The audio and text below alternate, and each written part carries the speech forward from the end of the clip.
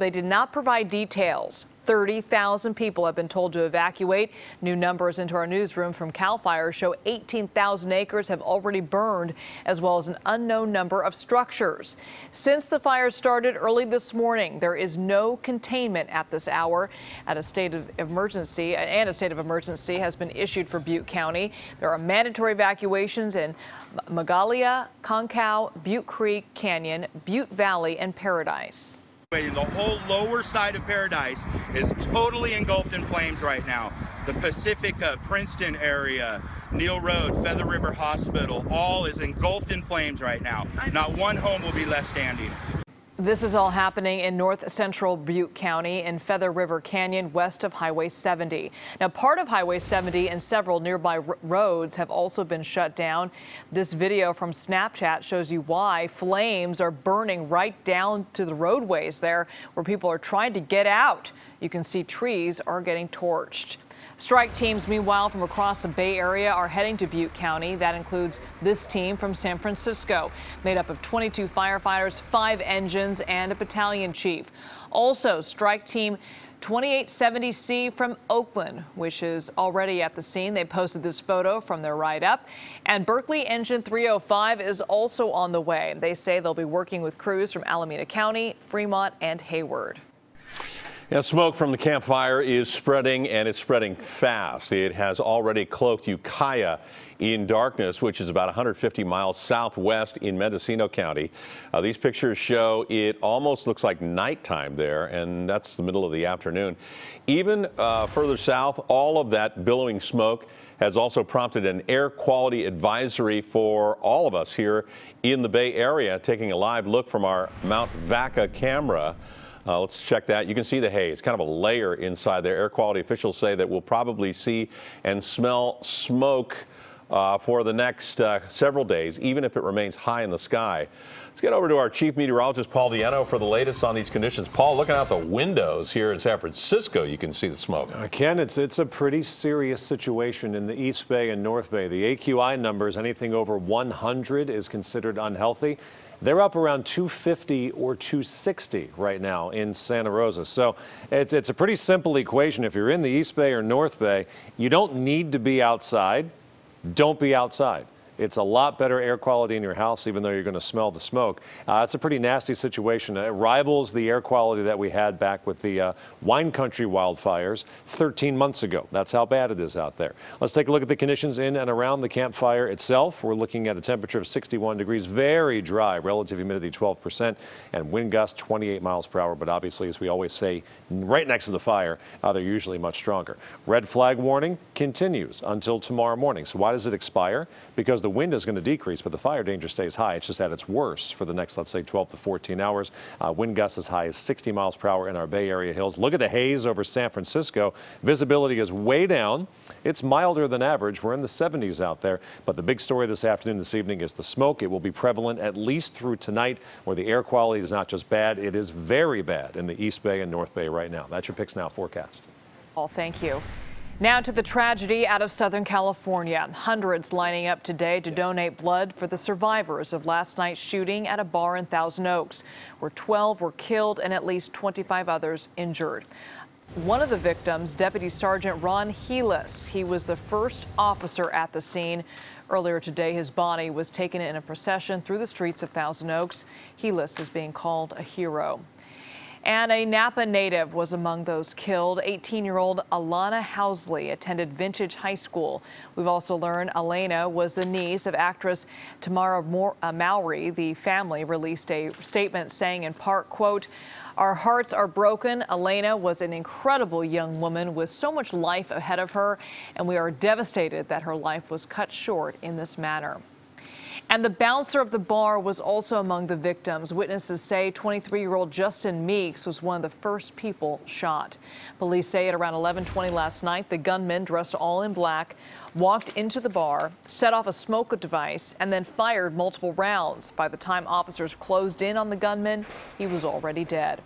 Police say the gunman, 28-year-old Ian Long, was a Marine Corps veteran and used a .45 caliber handgun. They also said he appeared to be killing at random as people tried to escape the scene. So then our friends got the bar stools and they started slamming it against the window so we could get out. Now, we've also learned that a group of survivors from the Las Vegas mass shooting 13 months ago, also at last night's shooting, ironically, Nicholas Champion says that he and his friends were on the dance floor when the shots rang out. Unfortunately, it's the second time in about a year and a month that this has happened. I was at the Las Vegas Route 91 mass shooting. We all are a big family, and unfortunately, this family got hit twice. Earlier today, Governor-elect Gavin Newsom responded to the shooting, calling for action and an end to these types of tragedies. This is America. It's got to change. This doesn't happen anywhere else on planet Earth. And we can't let folks forget that. Can't lose sight of that. Can't allow this to be normalized. The flag of the White House has been lowered to half-staff tonight in honor of the victims of the shooting. It'll remain at half-staff until sunset Saturday night. Supreme Court Justice Ruth Bader Ginsburg is in the hospital right now. We've learned the 85-year-old fractured 3 ribs after falling in her office last night. She went home after the fall, but was taken to the hospital this morning when she was experiencing discomfort. Justice Ginsburg has been on the high court since 1993. She is the oldest of the 9 justices and one of the court's 4 liberals. Attorney General Jeff Sessions is out. In a letter yesterday to Chief of Staff John Kelly, Sessions wrote, "At your request, I am submitting my resignation." The president named Matthew Whitaker as his interim replacement. Whitaker has been critical, openly critical, of the Mueller probe into Russian meddling, but now he will be the one to oversee it. Democrats are calling on Whitaker to recuse himself. Meanwhile, CNN is reporting that Mueller's team is now preparing its final report on the investigation. So far, Mueller has indicted 35 people and companies, including some of the president's top campaign officials. As for a permanent replacement for the Attorney General, President Trump is said to be considering former New Jersey Governor Chris Christie as an option. Additionally, sources say Florida Attorney General Pam Bondi is also under consideration. Christie, Bondi, and the White House are not responding to requests for comment. Tesla's board of directors has a new chair, Robin Denholm. She is the first female Tesla board director.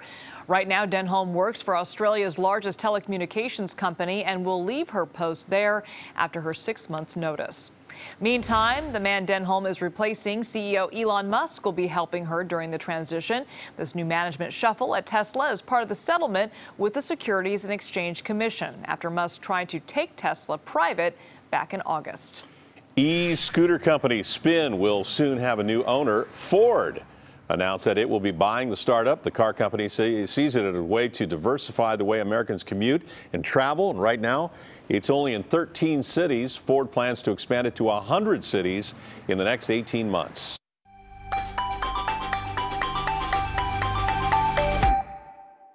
I'm Dennis O'Donnell. Here's the latest in Bay Area sports. Willie McCovey passed away on Halloween Day at the age of 80. He was larger than life, and today a life-size goodbye was held at AT&T Park. Wilson Walker with the salute to Stretch.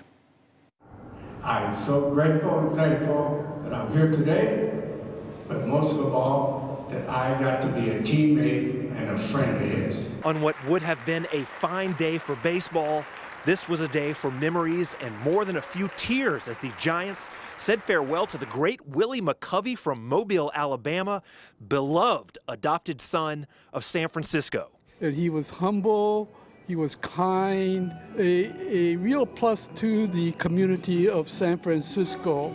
I think Willie McCovey, more than any other Giants player I can think of, was balanced both as a human being and as a great player, and that's why everybody loves him so much. I want to thank the Giants for giving Mac that cove out there. And I want to thank Mac for allowing me to hit a bunch of baseballs in his cove. You could ask him how he's doing, it'll always be the same answer. Oh, I'm fine. Got a ball game, it'll all be good. But when he left the stadium, there was an endless parade of people that were giving him high fives and knuckles. They just wanted to touch him. They just wanted to tell him how much they loved him. And as I watched him, be wheeled away with that attitude, I would hold my cane.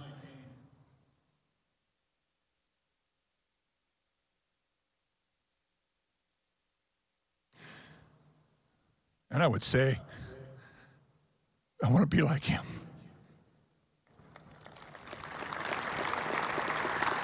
You did not have to be a Giants fan. Today, more about how baseball can tie a city and different generations together, and how some qualities simply transcend the sport of baseball. In San Francisco, Wilson Walker, KPIX 5. That ballpark will never be the same. The 49ers host the New York Football Giants on Monday night. The Giants are 1-7. Nick Mullins' 49ers are undefeated. Mullins made quite the first impression as a starting quarterback last week against the Raiders. Making a good first impression is nothing new for Mullins. He met with the 49er coaching staff before the 2017 draft, dressed to impress. Nick was buttoned up tight. Came in like he was interviewing for a quality control position. Did a good job. Scangarillo, our quarterback coach, had told us about him for a while, and the first thing that stood out is when he came in, thought he looked like Rich's younger son. So we kind of gave him a lot of crap for it on why he liked him so much. Meanwhile, the Raiders host the Red Hot Chargers on Sunday. L.A. has won 5 straight and has emerged as a contender in the AFC. 36-year-old Phillip Rivers will start his 201st straight game. Derek Carr is just hoping to make it through the game in one piece. He was sacked 7 times last Thursday by the 49ers. For the season, he's been sacked 5th most in the NFL, but he won't get any sympathy from brother David, who set an NFL record in 2002 when he was sacked 76 times. Do you lean on your brother at all? That's where it's at. Oh man, it's not that bad. It's not that bad. My guys are awesome, man. He did mess with me a little bit, but no, man, it's not like, oh man, how do you deal with this or that? No, it's not like that at all. David's career didn't last very long. Here is the Thursday top 5. At number 5, former Archbishop Midi star Aaron Gordon threw down the alley-oop and struck a pose while doing it. At number 4, Pacers big man Domas Sabonis doesn't trust or fear the process.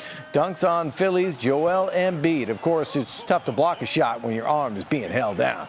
At number 3, Steven Adams trying for a poster of his own, but come out just a little short of the rim. Fires the ball off the backboard.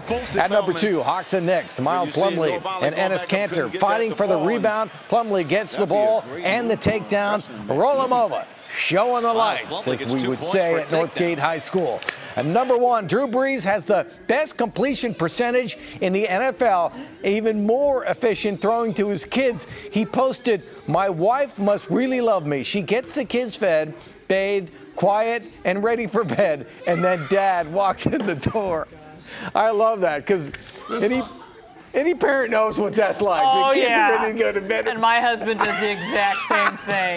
Looks like the same kid going around. Yeah. Like, how many kids does he have? And his little daughter was on the bed just taking it all in. But Drew Brees is 39 years old. Yeah. He's having an MVP type season. He's got 18 touchdowns and just 1 interception. He is rolling. So he's in a good mood. The family is too. Very cool. Hey, kudos to the Giants. Yes. God bless Willie McCovey. Yeah. And what a nice send-off today. That story that Kruger was talking about, I would see it. I would see Willie McCovey. He would leave before the game actually, ended sometimes. Fans would gather around him. And when Kruger said they really wanted to touch him, they really did. Wow. And the cool thing about Willie Mack is that he acknowledged everybody, right? You didn't have to be somebody to have him understand that you're in his presence. And he was a good man. I'm going to miss 44 being out there. Yeah. Super human. All right. Thanks, Dennis. We stream our KPIX 5 News at 5 o'clock every day on CBSSF.com, and we'll be back in less than 60 minutes. PIX Now News is sponsored by Chevron, proud to support STEM education in the Bay Area. Meet our STEM standout, Nicole Collins-Puri. TechBridge Girls is focusing on exciting, educating, and equipping girls to really see STEM as a vehicle to economic mobility and better life's chances. We're creating an environment that says, we see you, we hear you, and we understand your journey.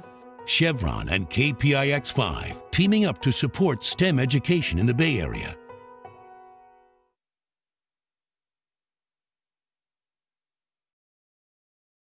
KPIX 5 News. Expect more. That was truly a day that altered our times. For on that evening, KPIX went on the air. The Beatles are just minutes away from the Bay Area tonight. We're not going to stand by and let our people be shoved around. We must escalate our protest against the war. But they come here with the purpose of enjoying themselves. There's another aftershock. It's really terrible up there. I am a soldier in the People's Army. Going in the end zone. In the Bay Area, change has always been part of the story. And all this time, we've had changes too. KPIX 5, proud to be Northern California's first television station. For 70 years, we've been trusted to tell your story.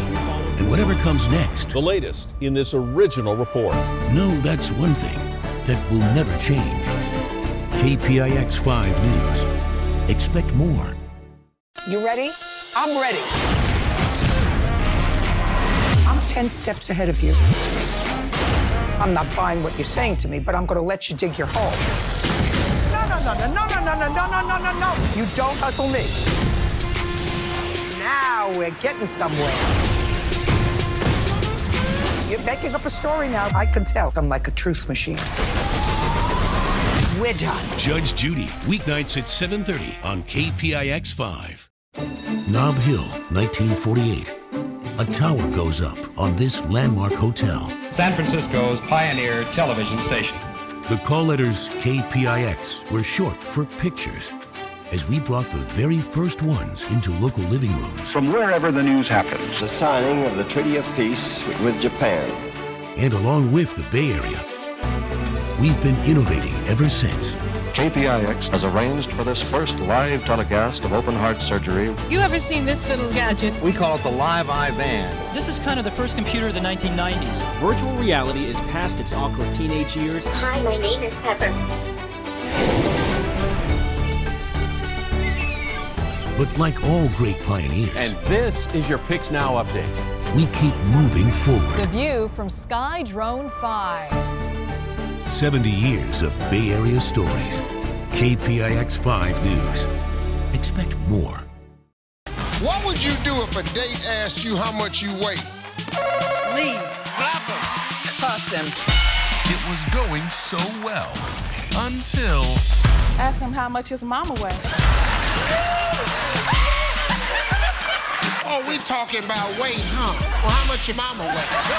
All new Family Feud.